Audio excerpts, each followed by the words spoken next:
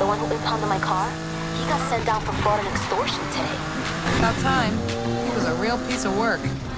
Yeah, but what about Torres? She's still on duty, squeaky clean, but she was mixed up in this just as much as he was. Why didn't he take her down with him? Guess he cut a deal. Or she's got something even worse on him. Something that made him too scared to speak out. Who knows what shady stuff they got up to? Yeah. I'm starting to think Torres might be the worst of them. She's definitely smart. Let's not get on the wrong side of her. Good plan. Later.